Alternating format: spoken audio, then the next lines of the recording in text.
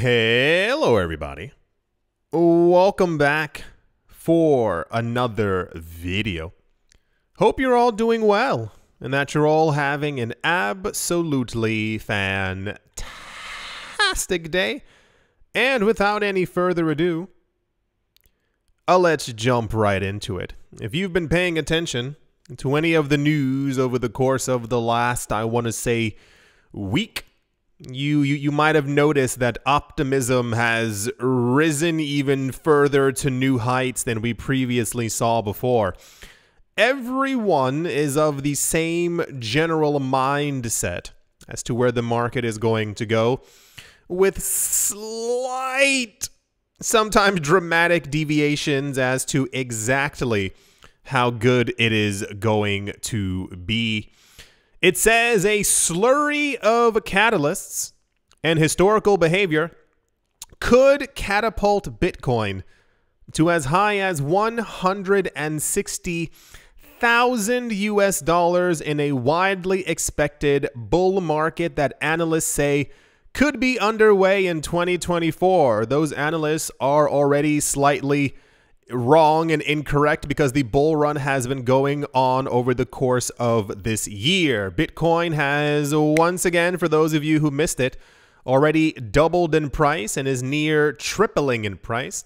We have a lot of people who are expecting, now time frame wise, I don't really know, but a lot of people are expecting Bitcoin to pass by $50,000 by the end of this year, just based upon speculation of what could potentially be happening in literally the next 3 weeks. That is a very hard time frame. That is like written in stone. In 3 weeks or less, something spectacular is supposed to be happening, and therefore the prices would move even higher. Therefore, over the 50,000, we also heard before and have been hearing for a while now, a lot of people are expecting Bitcoin to hit a brand new all-time high by like January or February. Now, once again, grain of salt, because no one knows what's going to happen. It's more based on expectations. The, dare I say, issue is if Bitcoin does hit a brand new all-time high before the halving even happens, we are probably, and these numbers, the $160,000 is going to look like absolutely nothing compared to how high they were going to go. And that's, that's an if on top of an if on top of an if. However, this is being quoted as 160,000 US dollars. Expected demand for Bitcoin from several spot exchange traded funds in the United States, the upcoming halving, and growth in broader stock markets on the back of rate cuts could buoy Bitcoin's price to at least 50,000 in the short term. I think maybe a lot of people have missed. I'm not sure. I'm going to try and give you the whole skinny. Do people still say that? I'm going to give you the skinny, the down low. I'm going to give you the information. Anyway, the point is, the news that we've been getting, these speculations, is that apparently multiple spot Bitcoin ETFs are going to be approved. That was the rumor we had before. But like a video or two ago, for those of you who missed it, shame on you, we saw that basically like 5 or 6 different companies now have their literal Bitcoin ETF names and their ticker symbols listed on the DTCC's website, which is historically seen as the final step before the actual, not approval, but like it's kind of been pre-approved and now it's listed there so that the world can see the ticker symbol. But it's more so that like we also saw one of the companies has like a commercial for their Bitcoin ETF before the SEC has even said anything. So it kind of, you wouldn't make a commercial about you having a Bitcoin ETF for the public unless you already had one. The idea is then also that we would be getting between like 7-11, not the store, but like ETFs at the exact same time, which is also causing a lot of people to be really excited. The halving in itself is, if we, and this is something that I think a lot of people aren't talking about enough. If we had zero expectations right now, zero on the ground for a Bitcoin ETF approval of any sort, we would probably, just based off of logic and previous movements, probably get to around a $150,000 Bitcoin by the end of the bull run. Why do I say that? Because historically, we've seen Bitcoin jump up in multiples compared to its previous all-time high. I think it is relatively, and I'm going like hyper conservative here, hyper conservative in numbers.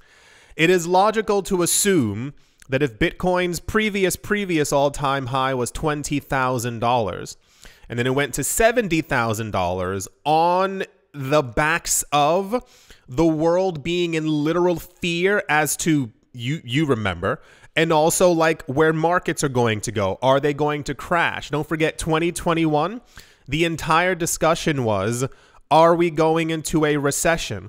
Will we have a depression? How big will the depression be? This was daily in the news. We kept on hearing the stock market's going to crash. Everyone was terrified. Bitcoin, by all logic, should have actually gone over $100,000 with generalized ease over the course of the last bull run, but we were gripped by terror and fear for more or less 2.5, give or take, or so years.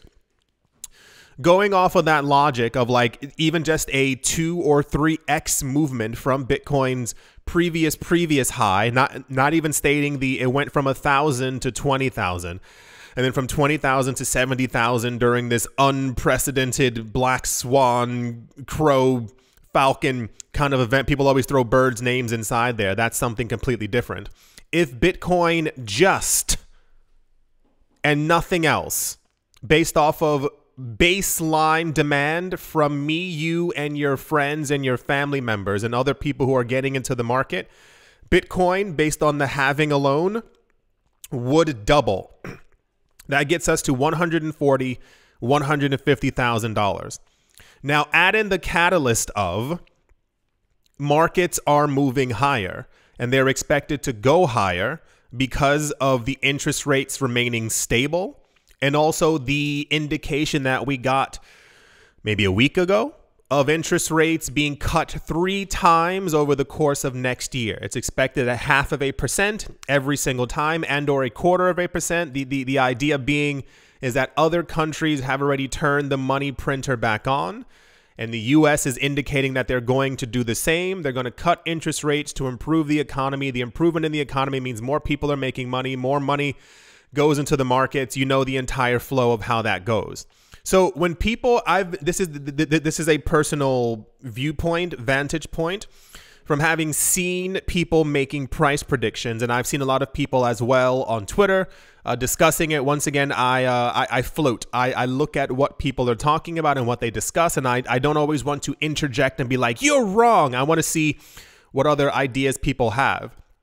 I've seen a lot of people from this channel, comment section, or also on Twitter, saying that they think that we're going to peak at around $150,000. And I've questioned many times why people have that idea. It could be just broader pessimism because of the previous cycle. If people just got into the market last cycle and they saw that Bitcoin didn't do another 20x in price, they may then believe or have the mindset, well, Bitcoin's only capable of maybe doing a 3x every single time comparative to what they saw before. This would still put us at a $210,000 Bitcoin. That's just based off of the halving. Remember last time the prices moved up because of the inflection of money flowing into the market, and also because of the halving effect that we continuously see every single time. There's also, of course, the hype aspect. Everyone's making money. Everybody wants to make more money. More money flows into the market goes higher. It's the cycle that continues until we get to that actual little point of the prices going back down. This is very different in a multitude of ways. This isn't a, oh, prices are going to go up based off of people just like, buying Bitcoin because they like the sound of the word Bitcoin. We have now entered into an entirely different realm of money. And I always implore you, as always, to do research and I mean, if you can as well, find out, like, I don't want to say the term why money is so powerful. That's a weird sentence. It's more of a, you have no idea the money that's going to enter this market or that will be able to enter this market. A lot of times people have a very streamlined view of things. That's fine. We all do that. As far as like when you're looking at something, but you miss the forest for the trees. We forget that there's not a lot of Bitcoin out there. For those of you who missed the video about 2 or 3 weeks ago, one of the estimates is that there's maybe 1 million Bitcoin actually left for people to consume. These numbers come from the wallets of major cryptocurrency exchanges, and people have said, okay, cumulatively they have 1 million Bitcoin, therefore there's 1 million Bitcoin up for grabs. That's also incorrect, because how many of you have your coins, whatever the coins might be, on a crypto exchange, but you have no intent of selling? You're simply housing them there as a way for you, I want a more secure place than under my bed to hold these coins. Does that then equate to 50 or 60% of people have no intention of selling? Does that then mean that there's only 400,000 Bitcoin that's actually left? And like these are real numbers. This isn't me throwing it out there. If you've been paying attention to the videos here or my other channel, Money Rules, like we go over them. I give you the articles in the description below so you see exactly what I'm talking about. And it's not simply me like, oh yeah, there's 1 Bitcoin left. Over the years, when I keep making videos saying there's not a lot of Bitcoin left, it's not because, I like the title. No, there literally is not a lot left.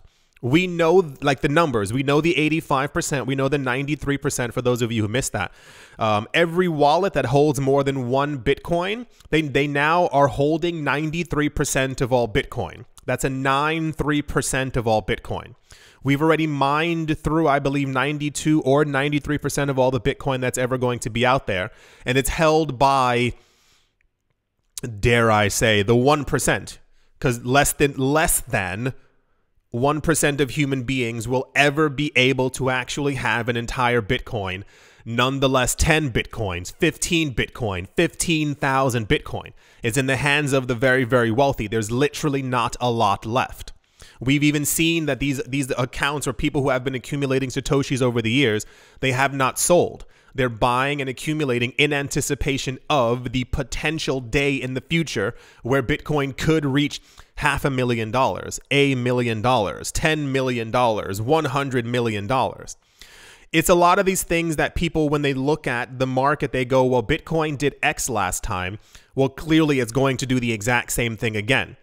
You're missing out on the normal people who've been like breaking their backs to make as much money as possible to accumulate half a Bitcoin, to acquire an entire Bitcoin. People who accumulated Bitcoin before, people who are still accumulating Bitcoin now, the companies who are buying up hundreds and thousands of Bitcoin on a weekly basis that we then hear about. Prices move up and it's like they were buying in secret behind the scenes until they wanted to say something public. You're missing out on the other hundreds of thousands of people who are getting into the market every single week. Like, we know these numbers to be true. We see the actual new Bitcoin accounts being created all the time. People aren't accounting for the people who are, on a weekly basis or a bi-weekly basis buying up 1 million Satoshis. You have 100,000 people who are doing that. That adds up to a lot.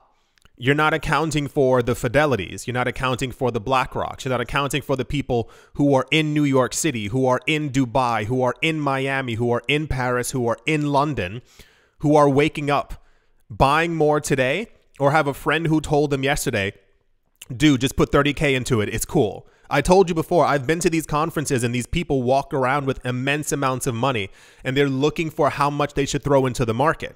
Like, it seems odd, and or like, you know how like a lot of times you'll see like YouTube videos like what I would do with $100 in the stock market and stuff like that. There are people who have like disposable income like in hundreds of thousands of dollars and they don't know what to do with it. When Bitcoin's price moves up higher, these people flood into new markets because they see like another money-making opportunity. Everyone's not paying attention to all of those people. Now let's widen it a lot more. Let's say that there are a lot of people who have never really felt comfortable with the word Coinbase. They don't care for it. It sounds like something that they would not get near. The idea of a Kraken, I don't like the ocean. I don't like squids. They hear that a Bitcoin ETF has launched with a company who they've been using for 10 to 15 years, who they get their insurance from, who they get their, so, you know, they've traded stocks with them or bonds before. They see that the Bitcoin ticker symbol has popped up. They read through it. This gives you exposure to Bitcoin. With as little as $10, throw your money into it. You know, I have an extra 500, I'll throw my money into it. This is not including the institutions who've been trying to also get ETFs who are also going to buy exposure to these things as well. Don't forget that Grayscale's Bitcoin Trust had a gigantic premium compared to the price of Bitcoin. Don't forget the other countries who only literally allow a certain and only have a certain amount of Bitcoin on their crypto exchanges. There are countries around the world, for those of you who have forgotten, who have crypto exchanges that literally, based on their country, will only say people in this country can only use these 5 crypto exchanges. There's only so much Bitcoin to go around. The crypto exchange has to buy that Bitcoin and hold that Bitcoin to be able to offer it to other people.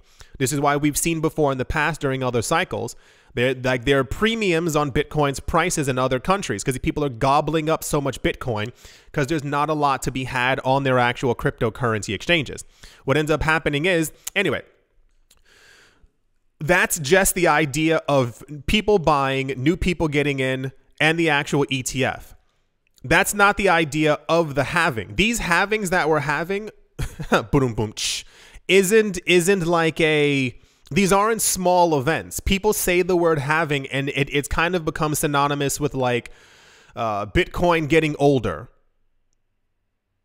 That's usually it. Like people say it as kind of like a matter-of-factly thing, not understanding that the amount of Bitcoin being created is literally getting cut in half.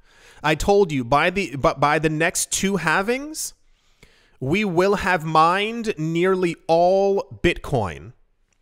It will take another 120 years, 110 years to mine the remaining 1% of Bitcoin that's left in the system. What do you think is going to happen to the price? People who are mining Bitcoin as well, there are new people every single day. We usually get the news that this is great for decentralization, which it is. These people aren't mining Bitcoin to be able to throw it back onto the market to give it to you at a discounted rate. They're mining Bitcoin for themselves. When they sell Bitcoin because of their energy and electricity costs, which is also going to be very different in the next couple of months. If it costs you $20,000 to mine a Bitcoin and the price of a Bitcoin is $30,000, well, cool, you made a cool 10 G's. That's absolutely amazing. If your energy cost remains $20,000 and Bitcoin goes up to $300,000, the amount of Bitcoin you're selling off to keep your lights on is a fragment of a fragment of a fragment of what you were selling before.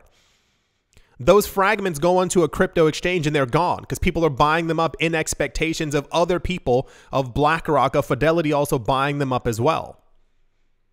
There's a whole thing at play here that a lot of people kind of are very blasé about. And people throw this information around and go, well, cool, the halving's coming up. And, you know, I think Bitcoin could get to this amount, but, you know, maybe on a really good day it could get there. And it's like, you're not looking at the bigger picture. You're not actually really understanding anything that's actually going on in this market. Once again, to be fair, I would assume the vast majority of you do not have a daily cryptocurrency news channel and or are not absorbing as much crypto news as I am. That's why I try to, in many capacities, to bring you like the actual like really big news of things that's happening that day, that week, that month, so that you really have a wider grasp of what's happening. It's nonsense for me to sit here, or otherwise, other people, and to be like, hey, look at this chart. This is red, this is green, this is blue. That's a candle, it's going up, it's going down. Where's Bitcoin's price going? Cool, Bitcoin's price is going to go somewhere. That's just how, you know, prices and markets work. But you need to understand why it's happening. You need to understand the significance of these people getting into the market at this time before the halving. The accumulation that we've been hearing about has been from these people for the last couple of years. Why are they so adamant now to make ETFs, to buy up all the Bitcoin. What are they expecting to happen over the course of the next two halvings that normal people aren't paying attention to? Literally everything I just told you. Everything I just told you is what these people know and what they're looking for. There's a reason why we heard from the head of the NASDAQ and the head of the New York Stock Exchange over the last couple of years that Bitcoin is going to be a major world currency. They said that years ago, before the other halvings even took place. Now imagine in the next 2 or 3 halvings when there's literally no Bitcoin being made by the system anymore. How high is Bitcoin then? And you sit back and look and you go, of course Bitcoin was going to go that high. Of course all this stuff was going to happen. And that's just those catalysts. That's nothing else inside the soup. There's literally nothing else being swirled around. And there's always something different that ends up popping up that we simply don't know about that also has a major movement of it as well. How many other countries are actively thinking about buying Bitcoin? We know that there are over a dozen countries who own Bitcoin right now and have expressed interest in buying more. What happens if four of their neighboring countries go, they made $4.6 billion from a $200 million investment? How do I get into that? Okay, just put 150 million? Cool. What happens when that keeps getting mimicked over and over when there are maybe 400 to 500 to 600,000 Bitcoin that's actually available for 8 billion people on the world? And that's all before we even get into the conversation of rates being cut by the Fed and other countries as well. We usually typically circle in on the Fed as the more dominant news story when it comes to monetary policies and stuff like that. But other countries are planning on doing the exact same thing. They've been mimicking the Fed in many different ways. They weren't raising interest rates at one point. They started to do so. Now they've all nearly frozen their interest rates as well. If the Fed lowers it, they're also going to lower it as well. We've already seen them turning back on the money printer. This entire conversation all came from me literally talking about the number 160,000. It is such a very weird number for me to even now. This is personal opinion. This is all personally me. Is Bitcoin, with all of this going on, is Bitcoin with all of this stuff that we have been hearing about and that I just spoke about, brings us to only a $160,000 Bitcoin? I don't think anything would shock me more in life. That's not even remotely a joke. I'm wholeheartedly expecting, if we don't get to around a $220,000, $250,000 Bitcoin with all of this over the course of a 24-month period, I would be shocked. As of right now, I'm lightly in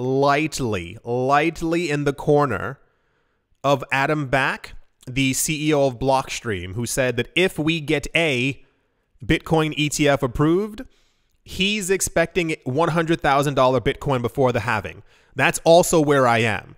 Do you remember the frenzy that we saw in Bitcoin's price a month and a half ago, just off of the information that the ticker symbol for the Bitcoin ETF was listed on a website? Gary Gensler didn't say a word. No one came forward. No company was like, yeah, that's us. We got it. It appeared on a website. Remember when the second symbol appeared and the price went up even more? What happens when we get actual confirmation? What if Gary Gensler drags out the actual approvals? Like, what if he says on a Monday, hey, we are approving this one. On Tuesday, he approves another. Wednesday, he approves another. Thursday, another. Friday, another. The weekend is lull. Monday, he approves another. Like, where does the price go? And that's just from the ETF approvals. That has nothing to do with everything. The halving hasn't then even happened. Anyway, this information came from on-chain analysis firm CryptoQuant, and they said this with an interview with CoinDesk. They said, "We argue that Bitcoin and crypto markets could have a positive year in 2024, mostly amid the effects from 1, the market valuation cycle, 2, Network activity, oh gosh, which is also exploding right now. I don't know if you keep up with network activity. It's going off the charts between the NFTs and the actual usage of the Bitcoin network. And something to always keep in mind, if you ever know anyone or have a friend or family member who says that Bitcoin has no value, show them the charts and find it's online. It's all free. Bitcoin is processing trillions of dollars per month on chain with 3 transactions per second. That's value. If there was a company that appeared, let's say Papalapa company, I'm going to forget that in like 4.5 seconds. Company appears, they create something called like a money lane. I don't know. It sounds nice. And for some reason, their money lane isn't going very fast. But this one company is transacting over $1 trillion per month on their money lane. And their money lane is slow. 3 kilometers, 3 miles an hour slow. It's really, really bad. But this one company's doing it. Over $1 trillion per month. Would you say that that company has no value? Would you say that that company's nonsense and needs to be destroyed? Who cares that they're doing it a trillion per month? That means nothing. Now equate that to Bitcoin. That doesn't go down, has no downtime, is working 24 hours a day, 7 days a week, 365. That's just baseline value in trillions of dollars. It always annoys me when a lot of these people go on stage and lie and they say that Bitcoin has no value. It's like, you know math. you know exactly why Bitcoin has value. And that's just Bitcoin's base. That's not including Liquid, and that's not including the Lightning Network. There's a lot of stuff happening. 3, the Bitcoin halving. 4, the macroeconomic perspective. 5, Bitcoin spot ETF approvals, and 6, growing stablecoin liquidity. Stablecoins are a very base point for the wider cryptocurrency market. And we've seen that historically, a lot of analysts believe the more stable coins that we have, the more liquidity that we have in the market for people to be able to trade back and forth amongst different currencies. And we've also seen speculation before that the rise in the amount of liquid stable coins for people to be able to use tends to be the precursor of bull markets, because rich people are pushing extra liquidity into things like Tether, which then allows other people to have immediate access to cryptocurrencies in the case that there is a bull run. I explained that completely terribly. It's more, just think of like liquidity and access to US dollar value instantaneously, but in the form of something that can be traded immediately against Bitcoin. A bit convoluted, but yeah, I know I have some charts here. Right.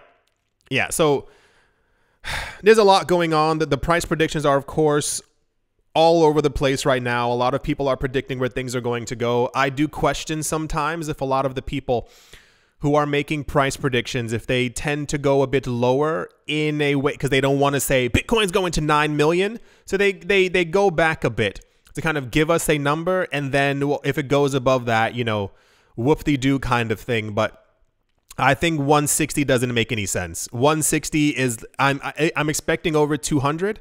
The idea of a $500,000 to $600,000 Bitcoin that we've also heard of during 2025 is, I'll put it to you this way. If we pass by 180, 200 by the end of next year, with all the stuff that will be going on, we'll probably then see a $300,000 or $400,000 Bitcoin in 2025, towards the end of the run, which also might not even be the end, because that's also another conversation that's been going on right now. It says it's somewhere around here. Yeah, they talk about the halving, which is scheduled for April. Sometimes we saw a couple videos ago, there were people who were talking about that they expected the halving to happen sometime in May. I don't know where they got those numbers from, but nearly every single website has a different time frame. I don't know how they're counting blocks differently than other people. But this one says the Thursday, April 18th. I think this one also says something weird as well. Yeah, this one says the 17th of April. They all have different times. They all have different measurements. But of course, as we get closer to it, There will be like an exact time and an exact date, and that alone is going to put people into a frenzy. But as of right now, it is going to be mid-April, and probably a lot like a day or two earlier is what we tend to actually see. Yeah, that's the whatever that was, whatever the rant was that I just went on. Like, really trying to understand exactly what's going on and what all of this really means. I know it's difficult to really put everything into like one big perspective, one big bowl, and kind of look at all of it. But what we have going on is completely unprecedented. We've never gone through something like this before. We've had multiple halvings. We've seen the effects of the halvings. We've seen the effects of hype cycles. But we've never had like multiple trillion dollar companies actively like looking at the space and being like, I want a piece of it. I'm going to own as much of it as humanly possible. Even if we just had MicroStrategy, that should be more than enough for people. The guy from MicroStrategy literally said they're going to be buying Bitcoin forever. They hold, between him and the companies, like hundreds of thousands of Bitcoin. So anyway, yeah, that's, like I said, the crypto quant news, I guess, and where they see Bitcoin going over the course of next year and over the course of the cycle. I think we're going a lot higher than that. Yeah. Let's move on. Also in the news, a lot of optimism, always better than pessimism. Grayscale CEO, his name is Michael Sonnenschein, believes that a deluge of capital will flow into Bitcoin once the US SEC greenlights a spot market Bitcoin exchange traded fund. In a new CNBC television interview, Sonnenschein said that the approval of a spot Bitcoin ETF application will open up the opportunity for a group of investors to get exposure to the top crypto asset by market cap. He said, I do think there's a lot of optimism again in the market. I think a lot of investors are adding Bitcoin to their portfolios. And when we look ahead to the hopeful approval for spot Bitcoin ETFs, it really is going to unlock the opportunity for a part of the investment community that, for better or worse, but I would say for worse, has unfortunately been locked out of the opportunity to participate in having Bitcoin exposure in their portfolios. I don't know how this conversation continues to actually happen, where a lot of these wealthy people pretend like people just have not had access to Bitcoin over the last 14 years. They could have used crypto exchanges. They just wanted an ETF that's traded on a stock exchange to have access. Like, they had a multitude of years to be able to get into the market. It's not any of our faults that they don't have exposure and they've been waiting for this one catalyst and this one moment to actually happen. I don't know if you've seen as well, a lot of the discussion of now adding Bitcoin to portfolios is very, very big. You can find a lot of, like, I don't want to say investment websites, but like a lot of banks, the JP Morgans and the Fidelities and all these other things. They've been sending out stuff to their like investors, basically telling them that they believe that an allocation between like 1% to 3% into Bitcoin is now something that they should be looking into. And it's like, huh? Because they're not talking to everyday Joes when they say these things. Like, they're talking to like their wealthiest clients, telling them to put hundreds of thousands, if not millions of dollars into Bitcoin at once. That's what I've been saying for years as well. When you hear the news that something happened on Bloomberg or Morning Sun or these other publications or Forbes, when they have articles about Bitcoin, buying Bitcoin, how much Bitcoin to get, there are only certain people, and you know, pinky in the air, who are supposed to be reading Forbes or Bloomberg and these other publications. And it's not supposed to be me and you.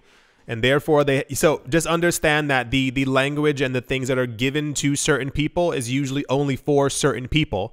That's why I'm always like, pay attention, because a lot of this stuff is being shown to the wealthiest people that we have on the planet. He said, we're really talking about the advised market here in the US, which is today about $30 trillion. $30 trillion worth of advised wealth that we hope the approval of Bitcoin ETFs, that are hoping for the approval of a Bitcoin ETF, The uplisting of the Grayscale Bitcoin Trust will allow for the opportunity for those investors to partake in that as well. That is, they're trying to get their Grayscale Bitcoin Trust converted into an ETF. And before the discussion of any ETF was happening in the United States, the Grayscale Bitcoin Trust was kind of the de facto ETF in the country. And they also had a gigantic Bitcoin premium because everyone was throwing their money at Grayscale for a number of years. So the news here is, and why this became popular, is Michael Sonnenschein said on TV that apparently there's about $30 trillion that they believe is waiting on the sidelines. Advised wealth, for those of you who do not know, there are wealth advisors for very wealthy families. You can typically, a lot of people choose to get wealth advisors when they have around $5 million or more. There are a lot of different metrics for this, but wealth, that is to say, like when you are wealthy, is given the number around $5 million. I don't know why, but that's the number within the US. A lot of people have said they would feel wealthy with $5 million. And a lot of wealth managers or wealth advisors tend to only take on clients who have a net worth of over $5 million. That's just the thing that actually goes around. And usually wealth advisor, they'll advise you on where to put your money, what to do with it. But it's not like throw it in the stock market, go buy some apples and, maybe drink some water. They tell you like, we can make your money work for you for the next 100 years. Like that kind of thing. And when you have like $50 million or $100 million, they can, and I don't use the word guarantee often, but they can kind of guarantee through their office and through other workings that they can basically make sure that you and your family and their next 18 generations basically will never have to work again. But that, of course, comes with a large swath of money. Yeah, the world's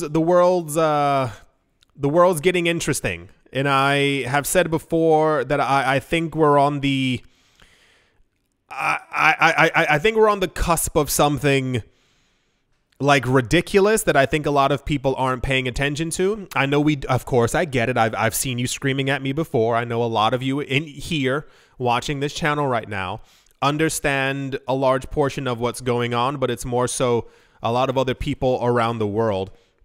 I think it also says something about it around here. No, maybe it said it somewhere else.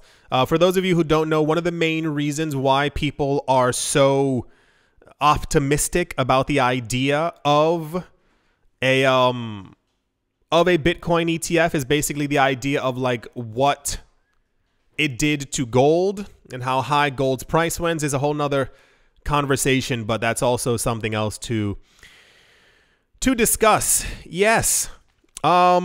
I think that's going to do it for this video. We have a lot coming up. There's a lot going to happen. We now have less than 3 weeks. The idea for those of you who missed it is that it is expected that the approval of an ETF will happen between the 5th and the 10th of January. Why those dates? Those are the dates that, so like, how like the SEC is given an application for an ETF and then they're allotted a certain amount of time to say yay or nay or maybe. They always say maybe. And then after the maybe day, there's like a certain amount of time as well. And people have calculated that based on the filings that have been given to the US SEC, their deadline time frame is between the 5th and 10th of January. So we have less than 3 weeks. And within 3 weeks, we will either have multiple ETFs or we will have none. That's literally like where we are right now. There's a lot happening. Yeah, I think that's definitely going to do it for this video. I do hope that you have all enjoyed. I do hope you all are having a great day, morning, afternoon, evening, wherever you are, wherever you might be. I do hope it is absolutely fantastic. Thank you all once again for watching, listening, liking, commenting, and or supporting. And I will most certainly be talking to you all soon. See you.